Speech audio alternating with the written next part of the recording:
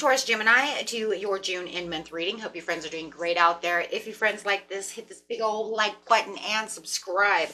Okay, getting straight in here. Let's see what's going on with you, my friends, using the Akashic cards once again. Best messages coming out.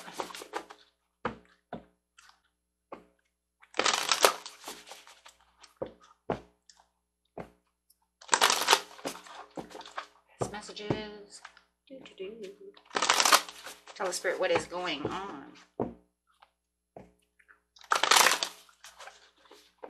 In this beautiful end month. End month is. Oh, there it is. Ooh, having the winged messenger in reverse. This is talking about a little bit of conflict where it's almost like, why are you causing conflict? What conflict is coming towards me? Why am I having this? Yes, with the scribe over here saying that there's something that needs to be looked at. Some kind of text, some kind of proposal, something that's going on where it's causing a little bit of conflict, where it's going to grab your discernment and you're going to be looking this out, you know, and looking at everything going, why is this happening now, right? And this is because of the Ark of the Covenant. So there definitely could be some kind of contract or something that's coming up, whether it's a text or a contract or a proposal, something that's going on, some legal document, something that's going on where you're definitely going to have to look and see why this is happening and where the conflict is lying within the situation. Definitely being on the lookout for the situation. So definitely, and it could definitely do with your money. Coming to the King of Keys. King of Keys is talking about finances. So it could be a place at work, like I said, some kind of document, something going on, a lease within a rental home, something maybe a car. But really watch those things, guys, or just a text coming in where it feels like someone wants to argue with you about some kind of situation, but it's kind of causing a little bit of chaos just out of the blue, right? It's really out of the blue. And you could even say, for a lot of you, that wasn't in the document. Why are you bringing that up, right? That wasn't the way it was supposed to be. So really watch for those types of things at this time of the month, guys. Okay, really be on the lookout for those things because it does feel like that's what's popping up. Could be around the, you know, the end. Well, it's going to definitely be around the end of the month, but it definitely could be taking place around maybe the 20th or so. I have the 17 over here on the lookout, so it could be around the 17th. Never know, right?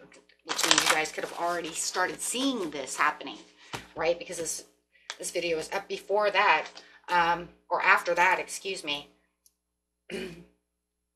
So let's see, we got the foundations of achievement. So it's saying, yes, I thought this was going to be the blessing. I thought everything was working out okay. I thought we had the firm foundations. I thought we had this worked out to the agreement that it was supposed to be. And you're finding that that's not exactly the way it's going, right? With the Ark of the Covenant, it's talking about represents the beneficial legal contract or title transfer. Okay, it can also show that, you know what, there was a success. There can be a success. There should be a success. And that's what you're saying. I don't understand. So Spirit says it's time to just rest and rejuvenate so that you can understand the mundaneness of what's going on within the situation. Time to really dig deep within the situation. Do not allow it to confuse you or let them confuse you. It could even be that someone dropped the ball over here, right? And you're picking up the broken pieces when it comes to the situation. But it does look like that could be hopeful. And wow, 17 on top of 17. How auspicious is that, right? And then you have 4. What the?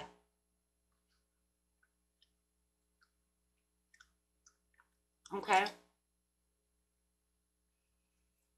Wow. Okay. So definitely, I do feel like Spirit is trying to get your attention over here when it comes to this situation, because they want you to have victory when it comes to this situation, to get that chariot moving and have that victory. It does feel like it's going to be achieved. It's going to work out in your favor, but it does look like someone, God, a lot of 7s too, that someone is really trying to upset the situation, get away with something that wasn't supposed to happen.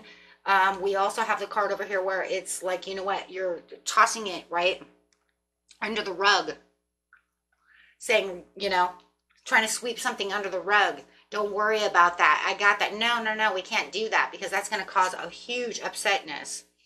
right? No, we need to have the coming together. We need to, patiently build this back up, put the pieces back together where it's supposed to be. I do feel like for some of you, this is really about dropping the ball on something, right? Because we have third party situation over here when it's talking about this is like the contract, you and someone. There could be a rejoice and celebration, right? But right now you just really need to get in there and really figure out what it is that's going on when it comes to this, and do not allow it to upset you, right? Because this definitely can be worked out. It just feels like they're not really trying to fix it the way it's supposed to be fixed, which really hurts you in the end. Maybe they're too lazy to want to take care of the situation. Maybe that's it. Too lazy to want to look at the document the right way. Too lazy to, yeah, I got confusion. Inner clarity, causing confusion. So watch that.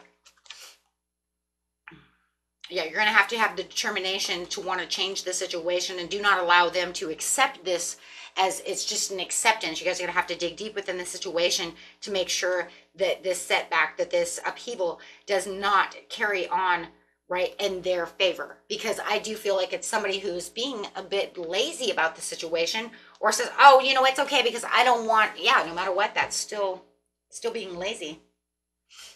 Because then they would say, no, I see where you put it over here, but I don't want to have to rewrite that paper.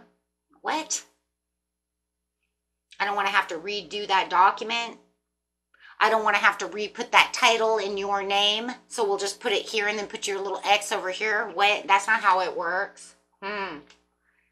So definitely be careful of that, because it feels like, like they're in their comfort zone. Where they're in their comfort zone, it's causing you anxiety and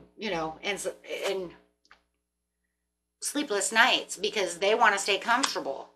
They don't want to have to do the extra works, and that's very unfair. So there is definitely this unfairness that's going on, and it's out of of their disregard towards the situation. Okay.